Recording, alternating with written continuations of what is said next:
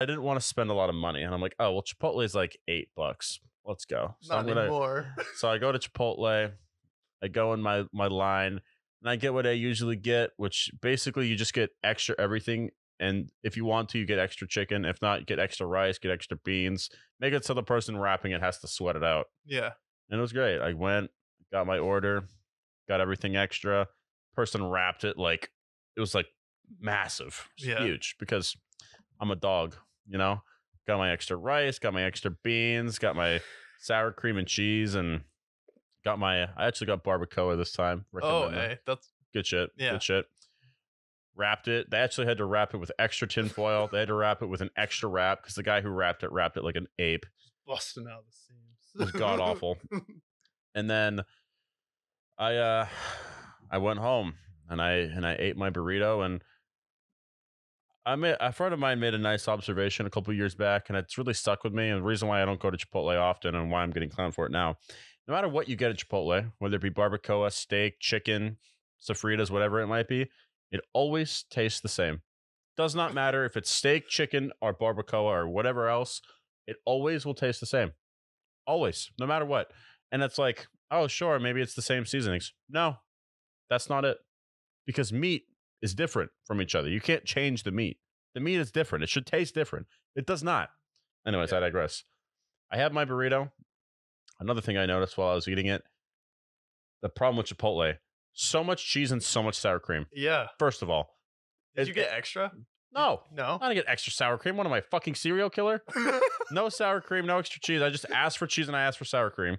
And of course, because they already give it to you extra, whether you ask for it or not. It's just plump cheese. This is expired. They drop the whole fucking bag on you. And then you eat it. And it's like very soon after I ate it at like 7 o'clock, 11 o'clock. I go to bed. It's like into my stomach. I'm like, oh, fuck. Tomorrow should be fun. Wake up at 5:30, crisp in the morning, go to the gym. Pre-workout too. Take some pre-workout, a diuretic pre-workout as well. Something that already destroys my bowels. Go to the bathroom, take about 15 minutes off the clock. Come back. I think it was legs we hit or something. Yeah. Something like that. And then right around, we usually work out till about 7. Yeah. 6:45 comes around. I'm like, fuck, I gotta go. I gotta cut it short.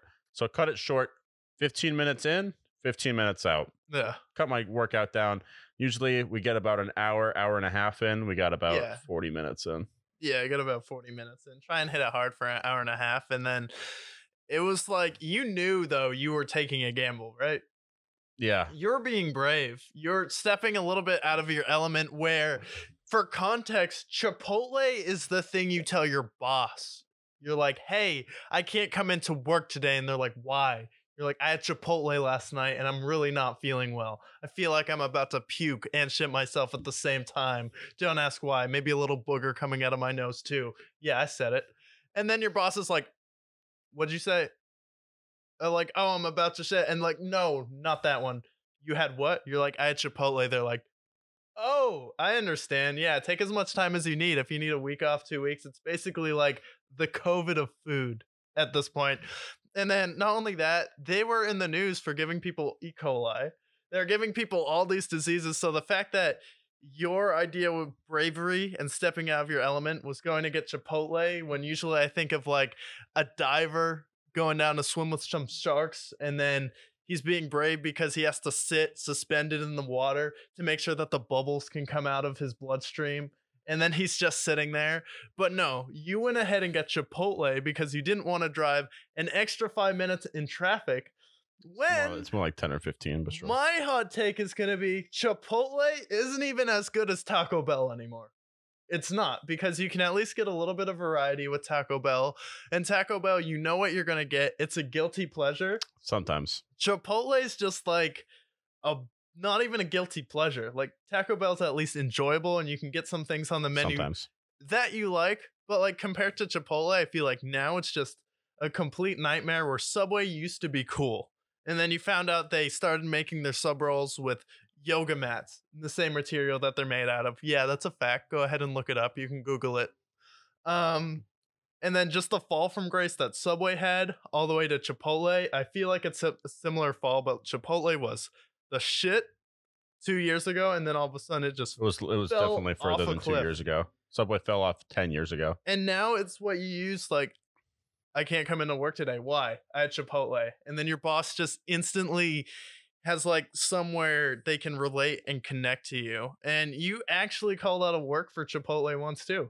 Yeah, I mean, I didn't actually have Chipotle at that time, Yeah. but I told an you to use it as an excuse one time. it worked out. Yeah, and then I had to get a doctor's note, so that's a whole nother story. Um, look, I didn't want to drive. I paid the price because there's foods that I can't have anymore. Yeah. I don't know if it's because of my old age or not, but I've lived 24 wise years, and in those 24 years, I was not always wise. Yeah. But there's certain foods I can't eat anymore because it just destroys me. And I'm not here to talk about my bowels too deeply on the podcast. I highly doubt anybody cares. Yeah. But like off of my list is usually Buffalo Wild Wings, because Buffalo Wild Wings does a number to my stomach. I don't know if it's the beer mixture with the half cooked wings that gets me, but Buffalo Wild Wings, the next day I'm like in for it. Well, Chipotle, I had the same feeling where it was just a.